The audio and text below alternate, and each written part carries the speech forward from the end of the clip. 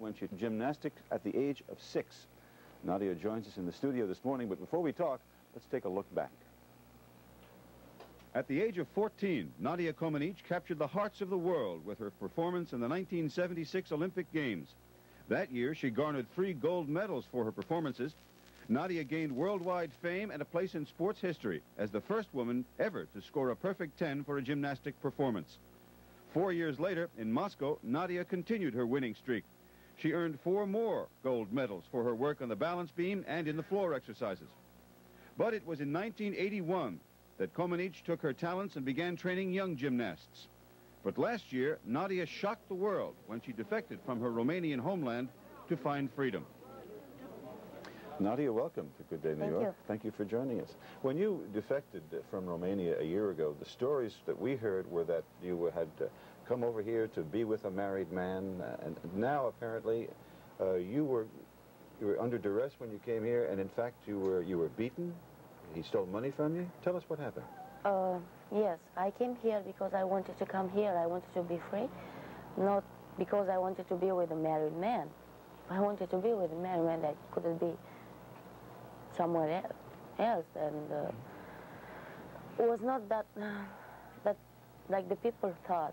It's true that he took the money and he took my car, and I am not worried about this. I can say that.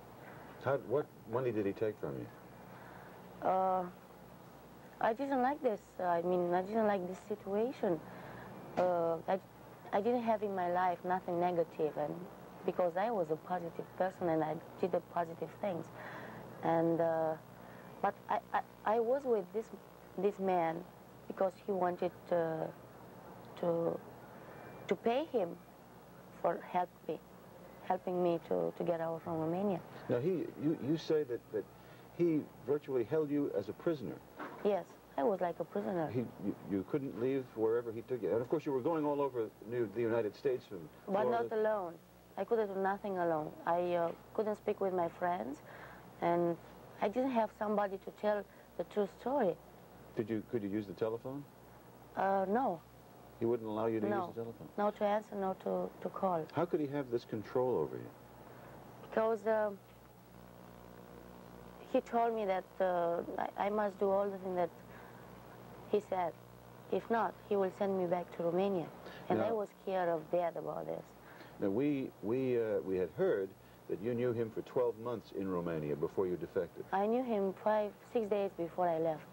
Then what did we hear about the 12-month thing? Because he told me to say this. So, to make it easier to get into this country? Yes. I see. Now, when you were over in Romania, you had a great deal of fame. You were a worldwide celebrity. And that apparently did not sit very well with the dictator in Romania, Nicolae Ceausescu. Well, yes. After I won the Olympic Games in '76, I was like I was an idol. Sure. And in this country as well. Thank you.